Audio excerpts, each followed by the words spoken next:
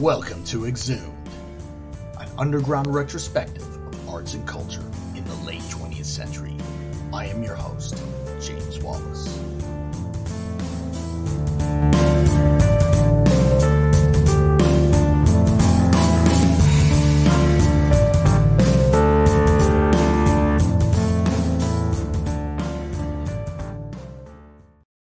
CBGB roots to skinny ties.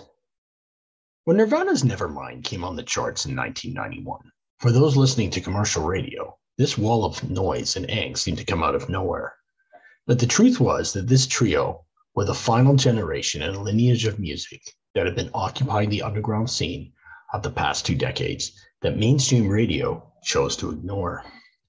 In today's episode, we are going to look back at the long journey that it took for the underground sound to find its way on mainstream charts. In episode 2, we are going to analyze what happens when the underground hits the mainstream. The roots of the 80s underground can be traced back to rockabilly rebels of the 50s like Johnny Barrett, through 60s acts like the Sonics, the Wailers, and numerous others. The 60s would produce 4 key artists that would have a massive impact on underground and alternative music for decades to come: the Velvet Underground, the Stooges, MC5, and Captain Beefheart. The combination of noise, nihilism, and melody of the Velvet Underground would influence numerous artists across the spectrum of alternative music.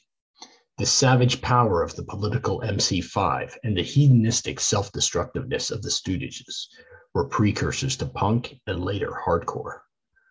Captain Beefheart's angular atonality would influence numerous indie rock bands in the 90s. These artists would bring their influence on the many bands emerging out of the New York clubs, CBGB's and Max's Kansas City, New York Dolls, Patti Smith, Blondie, Television, Talking Heads, and the Ramones. A publication would emerge from this scene with the name Punk and would become associated with this collection of bands. The former manager of the New York Dolls would take some of these ideas over to the United Kingdom, where he would set up a new band that would change music forever: the Sex Pistols. The Pistols, along with the Damned, the Clash, and many others, would create a storm that went across Britain and the rest of the Western world. Like an endless feedback loop, the American bands in turn became influenced by the British punks. Bands like the Misfits, the Germs, the Dills, and Canada's the Violetones would take the British angry music and put a North American spin on it. And that is a key point in the music. Anger was present in a way that it had never been in music before. As the Pistols imploded during their only North American tour, so many bands were created in the wake of these shows. But punk rock did not have anywhere the same cultural impact as it did in the UK. In the late 70s, kids were into the Dallas Cowboys and Led Zeppelin, not punk rock. A sound that was the antithesis of punk, disco, was taking over the clubs. However, the mainstream record companies took a look at the more commercially palatable bands that came out of punk's wake, such as The Police, The Cars, and old CBGB groups like Blondie and the Talking Heads. This style was dubbed New Wave, and gone were the brutal guitar sounds and outrageous clothing. Now the bands wore skinny ties, played keyboards, and sang in pop melodies like groups from the early 60s. This sound was best exemplified by the song by the Knack, My Sharona. The sound of punk had been tamed. Hardcore punk. It is now year 0. But for those who embraced the rebellion, this sound was unacceptable. All across the United States, fans of punk wanted to make it more ugly and in your face. Rather than filter out the rough vocals, these punks would shout instead of sing. The tempo would increase to a ridiculous speed, and the length of the songs would be under a minute. These were not just punks. These were hardcore punks. The first records considered to be hardcore punk was Out of Vogue by Middle Class and the Nervous Breakdown EP by Black Flag, both out of California. In San Francisco, the Dead Kennedys emerged, playing at a lightning tempo influenced by surf guitar and sarcastic political lyrics. The Bad Brains, who had started as a jazz fusion band, changed their sound after hearing the Sex Pistols and played at breakneck speeds that people had not heard before. The name of this genre was taken from the Dio album Hardcore 81. And out of DC, a band would come into being that defined the genre, Minor Threat. During Minor Threat shows, the audience would be on stage just as much as they were off stage, and they would get back to the dance floor simply by jumping off the stage. Gone were the days of pogoing and spitting at the performers. Hardcore shows were filled with slam dancing and stage diving, as well as full-on fights. Scenes were developing across the country, and bands that were recording and releasing the music themselves. This was the do-it-yourself ethic. Numerous labels were created for bands to promote themselves: SST, Alternative Tentacles, Discord, and later on Sub Pop. Bands would get in vans and travel across the country by finding safe houses in this network of scenes in different cities. The music was the furthest thing away from the mainstream and only got media attention due to the violence it shows, resulting in many venues not allowing hardcore shows. The evolution of sound. What happens when you can actually play your instrument well? But the band soon found that playing simple 1-minute songs at breakneck speeds could become kind of boring. So the band started experimenting a little more. And when you're playing every night on tour, you can actually develop those musical chops. The Minutemen brought in jazz time signatures and folk protest music. The Meat Puppets revealed their hippie roots and started incorporating country, bluegrass, and the Grateful Dead. Black Flag purposely slowed down their sound, much to the anger of their fans, and started showing the influence of Black Sabbath. And Husker Du decided to sing with melody and reference the 60s psychedelic pop of yesteryear. In 1984, these four bands would release four seminal albums: Meat Puppets 2, My War, Double Nickels on a Dime, and Zen Arcade. Old bands like Minor Threat and the Misfits broke up. Glenn Danzig would create the noisy, metal-tinged goth rock act Sam Hain. Ian MacKaye would be in the more experimental bands like Embrace and Egg Hunt before starting the powerful rhythmic titans known as Fugazi. The sound was changing everywhere, and while some diehards were upset by the change of the sound, others embraced it. Noise underground. What terrible sounds of New York. Back over in New York, hardcore punk was certainly a presence, but there had also been another sound that had been lurking in the seedy clubs since the late 70s: no wave. No wave was a kind of anti-music that embraced atonality and in some instances a complete lack of musicianship. Bands like DNA, Teenage Jesus and the Jerks, and Mars pushed the extremes of noise. Out of this scene would evolve two important bands, Swans and Sonic Youth. The Swans, led by Michael Gira, would play a soul-crushing, slow dirge music that was heavy and nihilistic, but not metal. Sonic Youth would buy old guitars and string them up randomly with all kinds of alternative tunings. They would insert metal objects through the strings that created unique walls of dissonance. Melodic vocals merged ethereally with the chaos, creating a sound that was unique and would impact music in decades to come. College rock, the rise of a new listener. Now, since mainstream radio completely ignored these sounds of the underground, the only place available to hear this kind of music was on radio stations of university and college campuses. It was not only hardcore punk that they played on these radio shows. There were bands that embraced a more melodic approach and placed a focus on songwriting. Two of these bands were REM and The Replacements. REM, out of Athens, Georgia, had a unique sound with jangling guitars and deep, thought-provoking lyrics by singer Michael Stipe.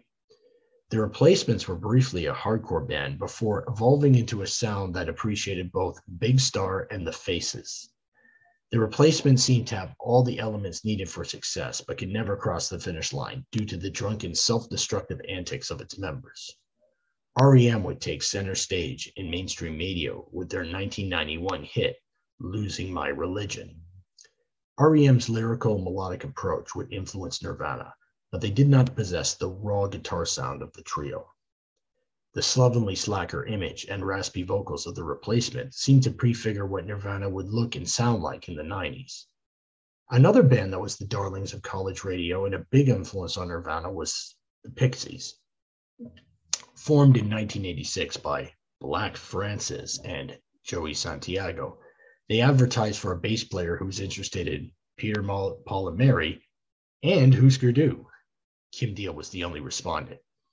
The Pixies created a sound that had surf guitar, soaring melodies, and quiet sections followed by really loud ones.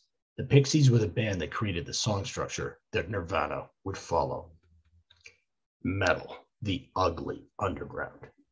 Another sound that was also bubbling up was the extreme metal in the underground. Metal was often looked down as dinosaur rock by punks, and metalheads thought punks had no musical talent. But people from these two genres were listening to each other a lot more than one would think. Many metal groups from the early 80s started adapting the speed of punk to their sound and gave birth to a new style known as thrash metal. In turns, bands that were in the hardcore punk camp started adopting the sounds of this style, and crossover thrash was born. While the metal bands in the mainstream were full of makeup, hairspray, and pop hoods, the underground metal bands produced a noise that had far more in common with the punks than the mainstream. Dave Grohl of Nirvana was a huge fan of extreme metal, and many people in the underground were listening to the extremes of this genre. Emerging alternative rock. Jane has an addiction.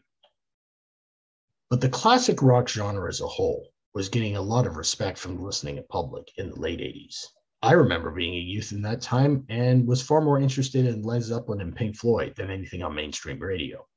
There was even a resurgence of deadheads who were trying to relive the glory years of the 60s. Mainstream commercial radio was not very interested, and it seemed that people were looking for something new. There were numerous bands that started to gain some success in this era. Misfit frontman Glenn Danzig formed a band under his own last name and debuted an album in 1988 that sounded like Jim Morrison fronting a mix of Sabbath and Zeppelin. Three bands from Los Angeles would begin to permeate the mainstream in the tail end of the 80s.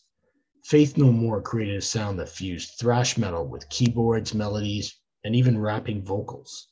The Red Hot Chili Peppers, who had been around for a few years, when they hit the charts with their 1989 album, Mother's Milk. The Chili Peppers combined funk, punk, and classic rock with the thickness of a metal production. Jane's Addiction brought back the musical prowess of bands like Led Zeppelin and created a big rock sound that was filled with androgynous imagery. This was the band that defined alternative rock, and in the summer of 1991, created the music festival Lollapalooza. Jane's Addiction headlined, and the openers were a wide range of performers from various sections of the alternative music genre and beyond. Rollins Band, Butthole Surfers, hip-hop artist Ice-T, Susie Sue and the Banshees, 9 Inch Nails, and Living Colour. Alternative rock was here and on the cusp of crashing into the mainstream. Grunge, which brings us to the city of Seattle. This Pacific Northwest city was often missed by major touring bands and was insulated from what was happening in the mainstream. There had been a rich musical heritage that had developed there, which included garage rock stalwarts such as the Sonics and the Fabulous Wailers, as well as Jimi Hendrix. In the early 80s, a punk independent scene started to develop with bands like Green River, Skin Yard, and the Melvins. What was unique about the sound coming from this scene was the music referenced punk, metal, 60s garage rock, and 70s classic rock. The amalgamation of these sounds created a sound that featured fuzzy, distorted guitar and often bleak, cynical lyrics. Eventually, this sound would be dubbed grunge by Jonathan Pohlman, the co-founder of Sub Pop, the indie label that was releasing many of these bands. Some bands had a sound more towards metal, such as Mother Love Bone, Alice in Chains, and the Noisy Soundgarden. Other bands had more in common with punk and garage, such as Mudhoney. Major labels began to take notice. Soundgarden released their first major label album, Louder Than Love, in 1989, and Alice in Chains released Facelift in 1990. Both bands were starting to gain followings as part of the growing alternative rock scene. That year, the more underground-sounding Nirvana signed to DGC Records, a division of Interscope Geffen A&M Records. They released Nevermind on September 24th, 1991. Nobody in the band was aware of the impact they would have on the music industry and the entire decade to follow. People seem to think that they came out of nowhere, but as we can see, they were the final offspring of a long lineage of music that had been brewing in the underground for over a decade. Thank you for listening to Exhumed. Tune in to the next episode to see what happens when alternative music goes full-on mainstream. I'm your host, James Wallace.